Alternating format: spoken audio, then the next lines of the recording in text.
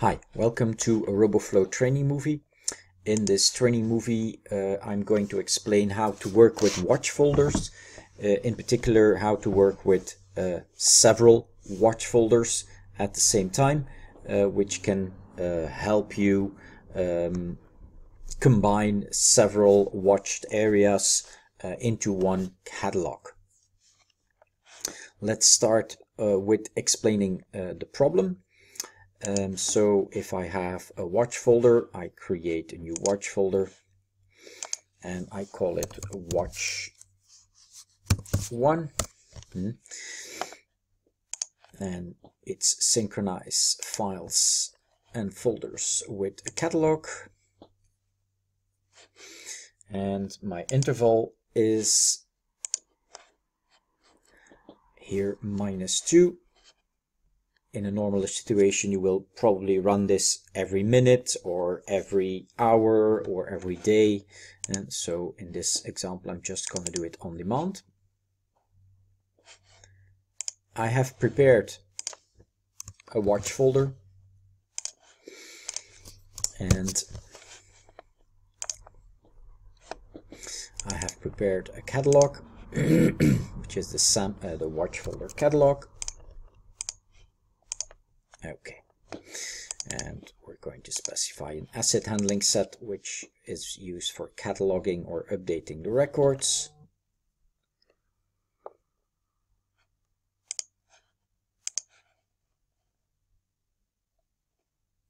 There we go. Okay. First of all, file filter. At this point, it is defined not to catalog certain files, so it will catalog everything else. There is no folder filter at this moment defined, and at this point I define no starting point for my category tree, which means that it is not going to create a Roboflow category tree. We will get to all that later. So I say start. It looks at the folder. It finds the files that it is allowed to find, and it is going to catalog them. So you can see that the files here are coming in, and I named the files so that you know where they are from. So first of all, what we are seeing here is I have a file that is in the root. I have files in folder 1, folder 2, folder 3, and folder 4. Okay, now if we have a look at the catalog,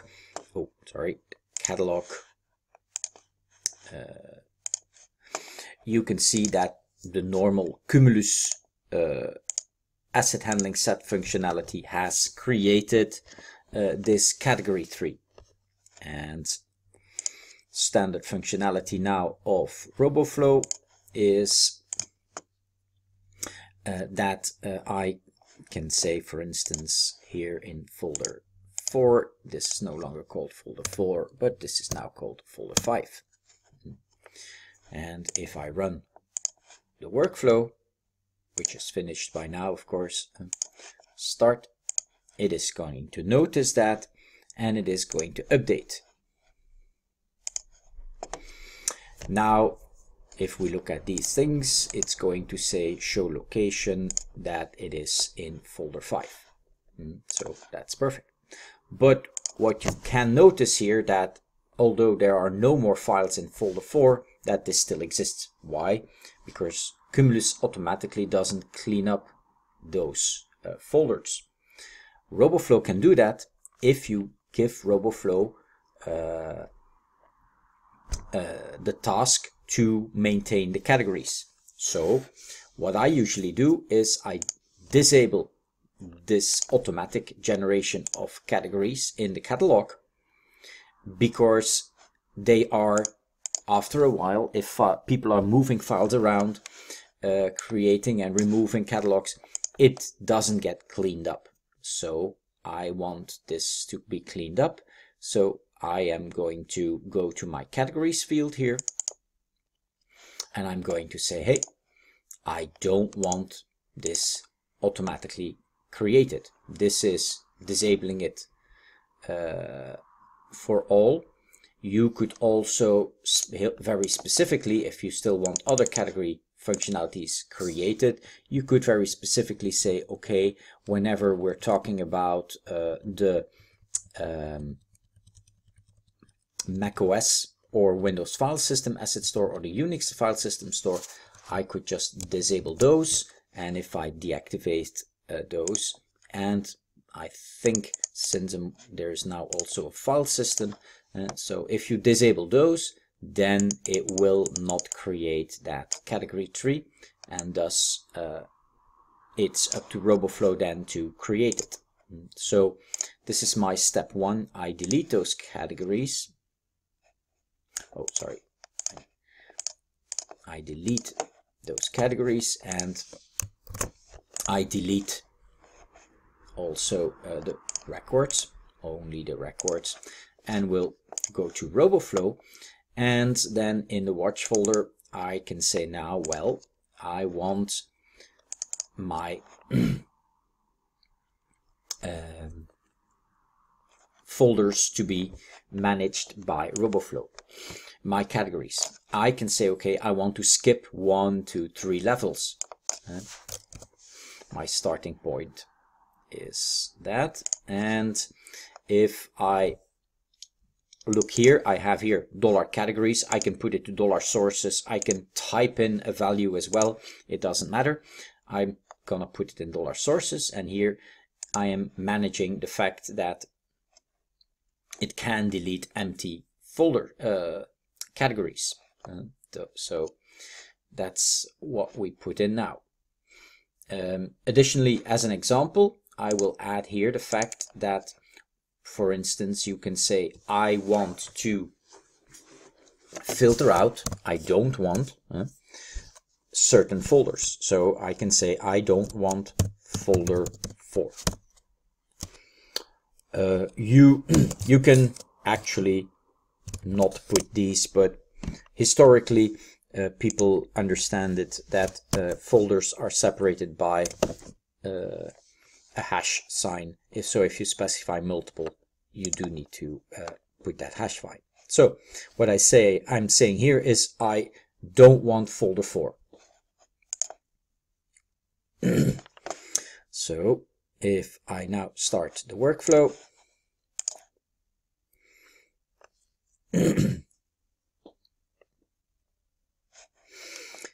and I do show log, it has cataloged 8 files, and of course I called it folder 4, but folder 4 doesn't exist anymore, so it is now actually folder 5. So it did catalog those files that were in folder 5. So little maybe confusing thing. Now if I'm going to update this, it is, if I'm going to run this start, although the files are in folder 4 and folder 4 is eliminated from processing, it will still keep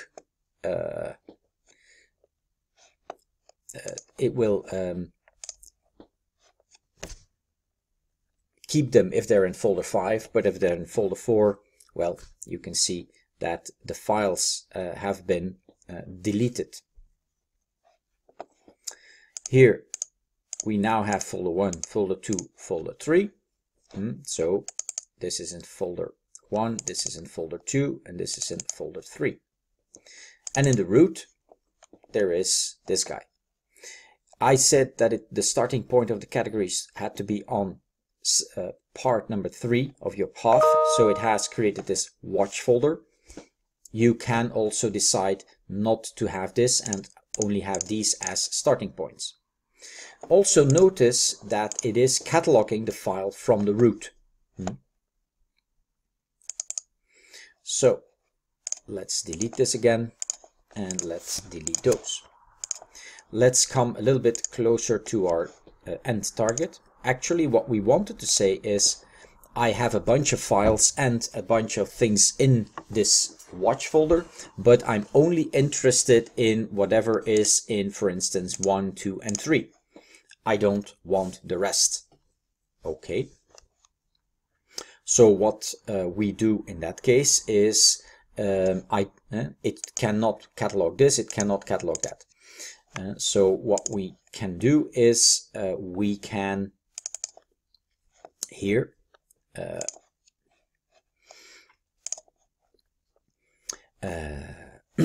determine that we want, for instance, this filter to be folder 1 hash folder 2 hash folder 3. Now, sorry to say so, but it has to be exclamation mark.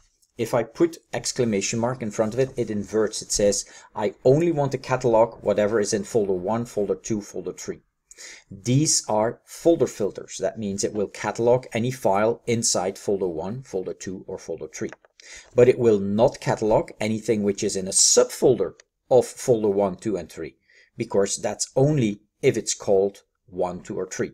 To be able to obtain that behavior, you have to put a question mark here. The question mark tells Roboflow that this exclamation mark only counts for the first level, for the root. And then we know, okay, folder 1, folder 2, folder 3. So it is important that that these files are actually that these filters are actually defined this way.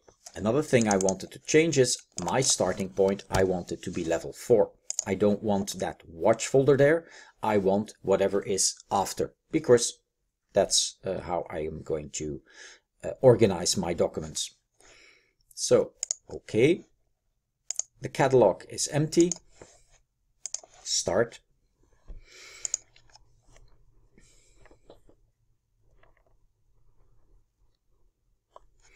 And I say show log.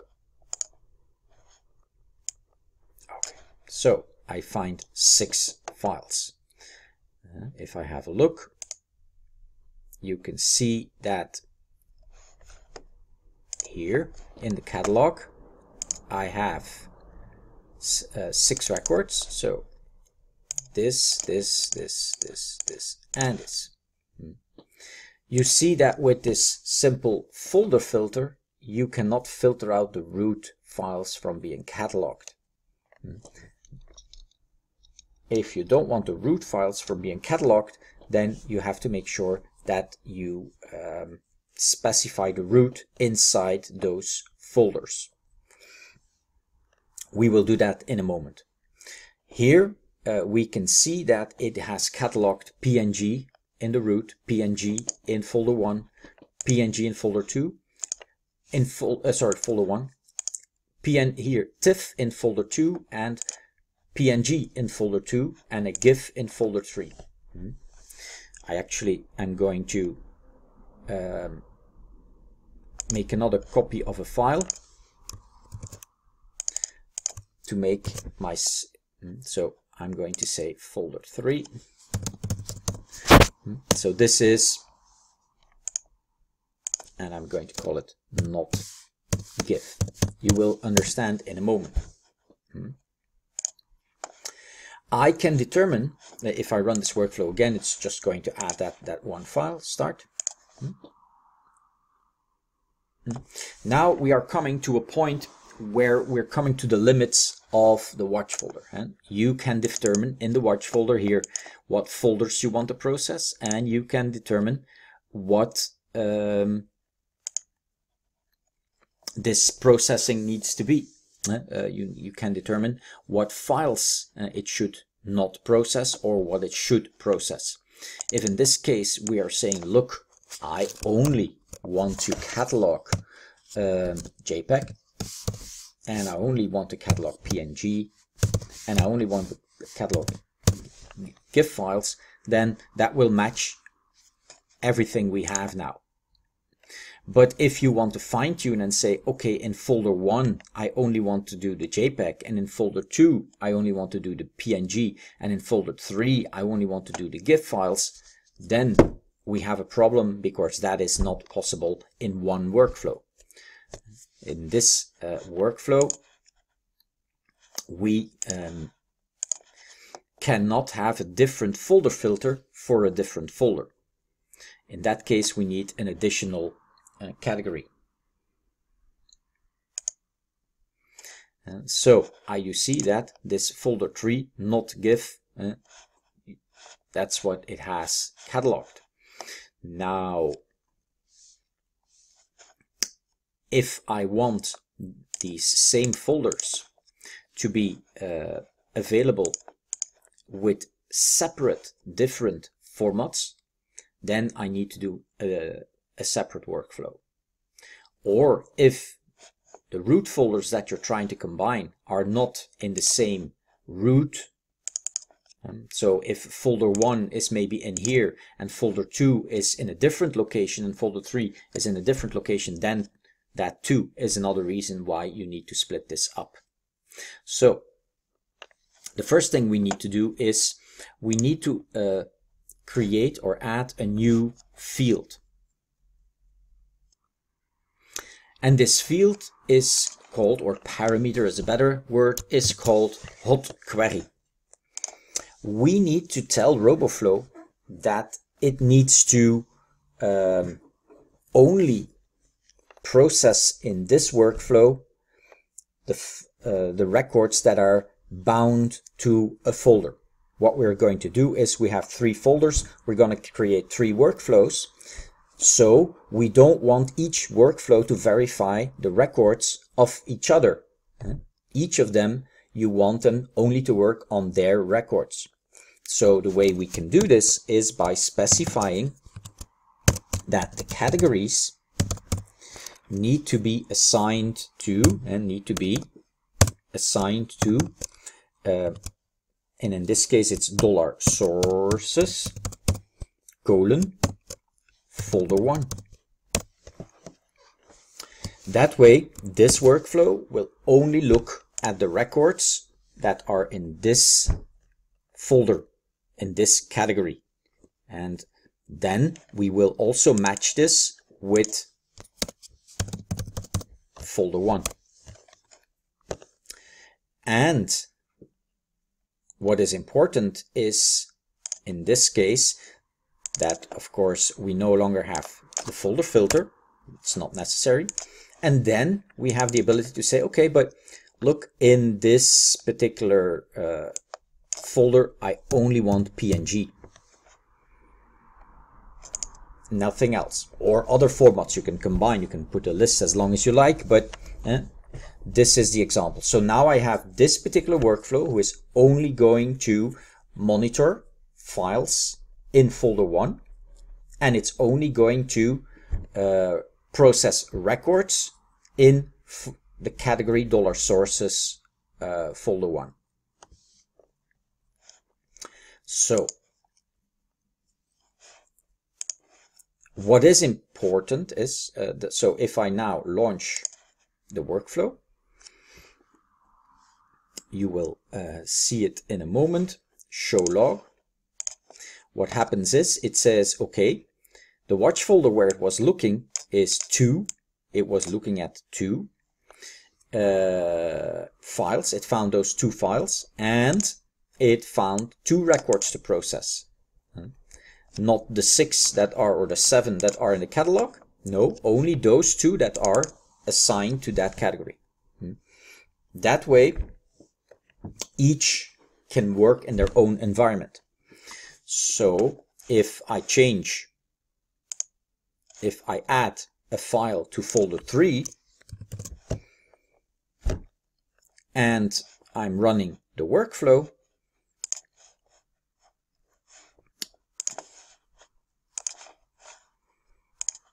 it is of course not going to see that file at all.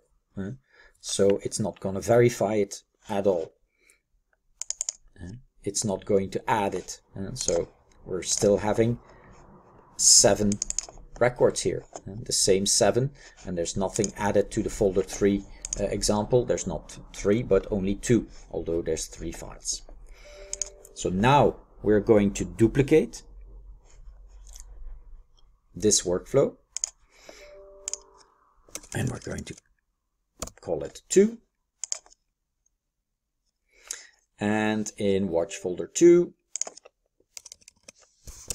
you can now say, okay, I want folder 2 to be watched. And no folder filter required, but there is a requirement of of this folder 2. It is also important to keep your starting point on 4, 1, 2, 3, 4, because you want this root to be present. So in your catalog. So if this is your product builder, then this should be called product builder, your subfolder. And your category will automatically also be product builder. So that's how you can force that. If for some reason you need to have a different category name than the actual name of the folder, imagine this is called folder 2, but you don't want it to be called folder 2 here. What you should do is you can say, I take one level further here, so I don't take folder 2, and in the sources I add whatever I want it to be. So I call this e-commerce. So although on disk it is called folder 2, in Cumulus it will be e-commerce, and then of course your query needs to be also here e-commerce, dollar sources colon e-commerce, and so that is also a possibility. But if the folder name is okay, if you want to use the folder name, then you can leave it just like that. And this is fine. This is going to work perfectly. And this is how it's going to update the catalog. And in this case, I'm going to say folder 2. Well, in folder 2, I actually only want the TIFF files. I'm not interested in anything else. And then we have folder 2. And now I can duplicate again. And I can do the same for folder 3. So this way I have 3 different watch folders that all watch different folders and have a different behavior. Behavior in what kind of files they're using. So here you can say, okay, I want to use only GIF files, or I want to get only GIF files from this folder. As I said, it can be a list of whatever. You could say, I want GIF and JPEG in this guide. So that's possible too. And here at the bottom, then you can add the folder 3. And then this is actually the bulk, and this is the result of what we converted from 1 to 3 workflows. If you want to see this running, well, we can, and then again I'm going here, we can just go to the catalog, delete everything,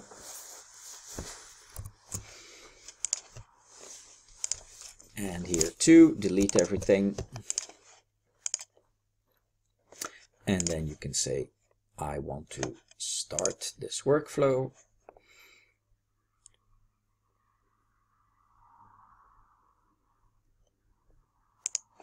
Start this workflow.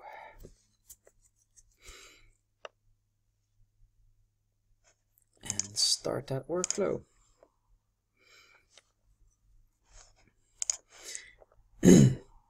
And you can see that it has added 4 files.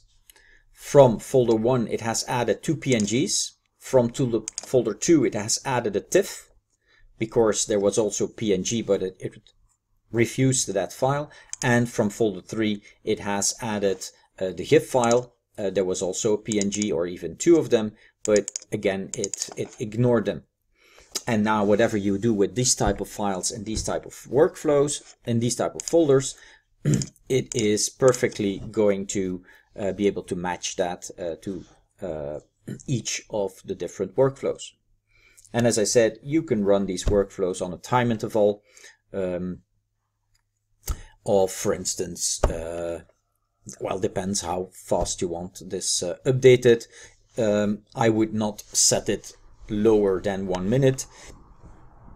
And yeah, a watch folder is also not meant to watch thousands or hundreds of thousands of files. A watch folder is to watch an area where files are changing, where they need to be watched, where they're not an archive, where they're not dead, and where they're not finished. If you need that, you should use a hot folder. If files are put somewhere and not changed, then you should use a hot folder, which can give you that functionality. Okay, so thank you for joining this training movie, and hope to see you in the next one.